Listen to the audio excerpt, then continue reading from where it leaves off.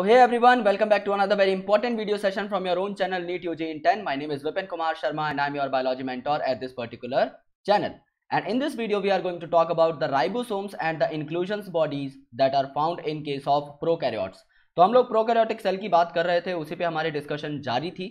आज हम उनके राइबोसोम के बारे में चर्चा करने वाले हैं, जहां पर मैं आपको राइबोसोम ऑफ यूकैरियोट्स के बारे में भी थोड़ी बहुत इंफॉर्मेशन दे दूंगा, जो कि हम लोग अलग से एक लेक्चर में भी देखने वाले हैं।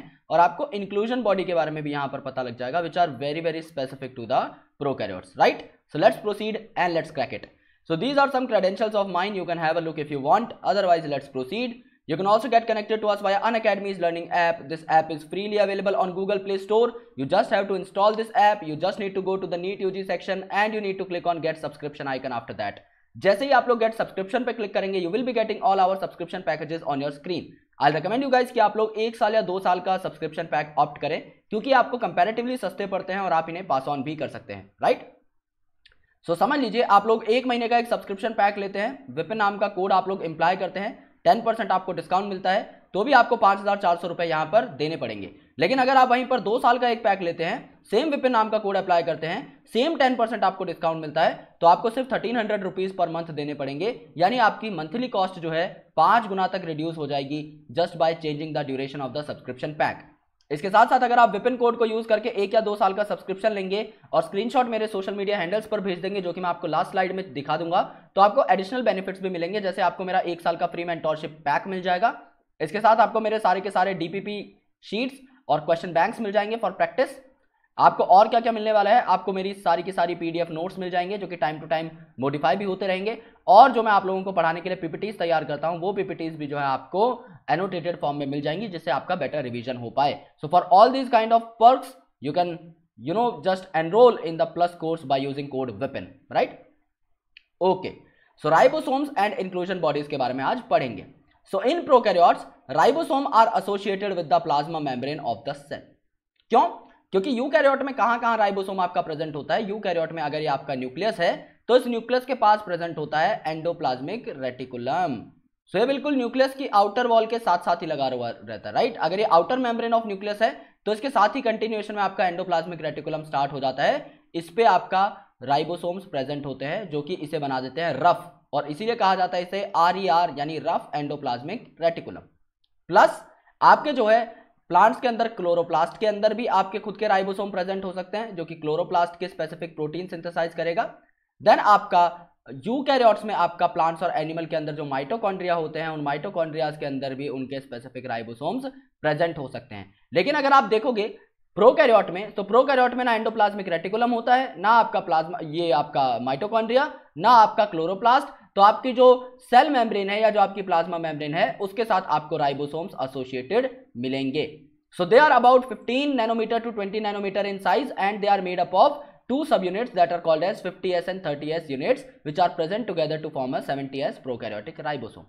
तो यहां पर बात क्या है, इनका साइज वाली बात तो बहुत कम है, यानी नैनोमीटर में साइज है, 10⁻⁹ मीटर की रेंज में जो साइज है वो जा चुका है। इसीलिए आपका कहा गया था कि सेल को पूरा का पूरा डेसिफर करने के लिए आपको इलेक्ट्रॉन माइक्रोस्कोपी की जरूरत है, बिकॉज आप इतने छोटे साइज को बिना इलेक्ट्रॉन माइक्रोस्कोपी के नहीं देख सकते। सेकेंडली, यहां पर 2 यूनिट्स होती हैं, एक आपकी बड़ी सब यूनिट होती है और एक आपकी स्मॉलर सब यूनिट होती है, और इनके नाम भी ऐसे ही रखे जाते हैं। दिस इज द लार्जर सब unit, this is the smaller सब यूनिट, और ये दोनों मिलकर एक फुल्ली फंक्शनल राइबोसोम तैयार करती हैं, जो कि आपका प्रोटीन सिंथेसिस में हेल्प करता है।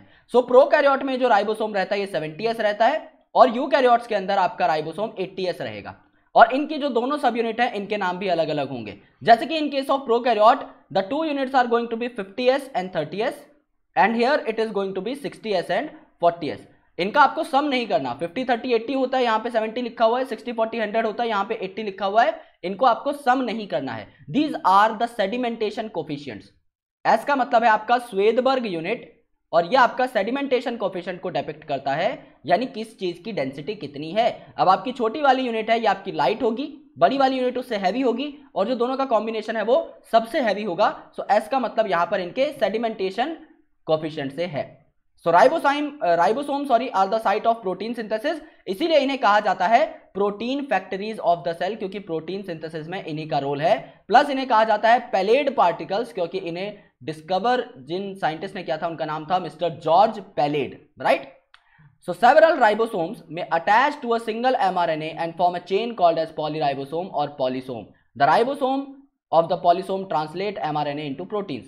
आपको पता ही होगा कि सेंट्रल डॉगमा जो है आपका ओबे किया जाता है इन अ सेल, यानी डीएनए जो है, डीएनए से सबसे पहले डीएनए की कॉपी बनती है, that is called as replication.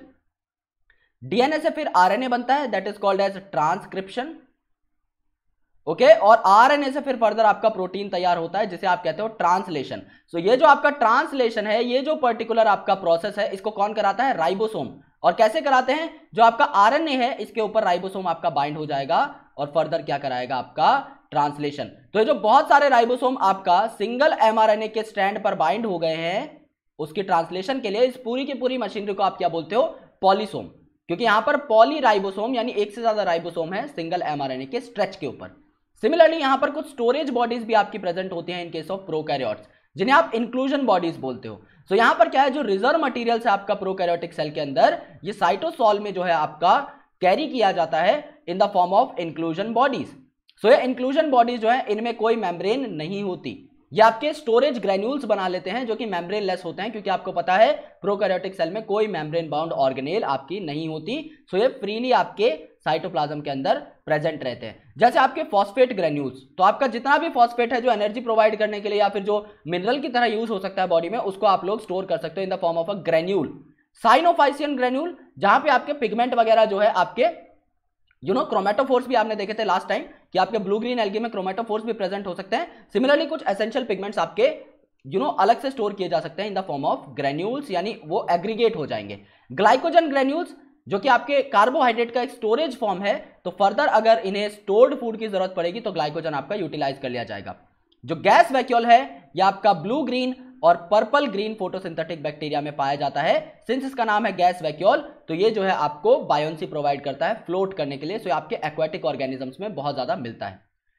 So guys please make sure कि आप इस वीडियो को लाइक करें, चैनल को सब्सक्राइब करें और बेल आइकन को प्रेस करें so that you never miss an update from NEET UG इन 10। आप अनअकैडमी का सब्सक्रिप्शन लेने के लिए विपिन कोड का यूज कर सकते हैं, जिससे आपको मैक्सिमम पॉसिबल डिस्काउंट मिल जाए। और आप अपना स्क्रीनशॉट इन 2 सोशल मीडिया हैंडल्स पर मुझे भेज सकते हैं, जिससे आप मेरी मेंटोरशिप बैच में आ सकें और आपको एक्सक्लूसिव गिफ्ट भी मिल सकें। आप लोग जो है हमारे टेलीग्राम चैनल से जुड़ सकते हैं, लिंक आपको डिस्क्रिप्शन में मिल जाएगा। तो प्लीज मेक श्योर आप लोग वहां पर भी हमारे साथ कनेक्ट हो जाएं। Thank you so much, lots of love, I will catch you in the next video. Thank you.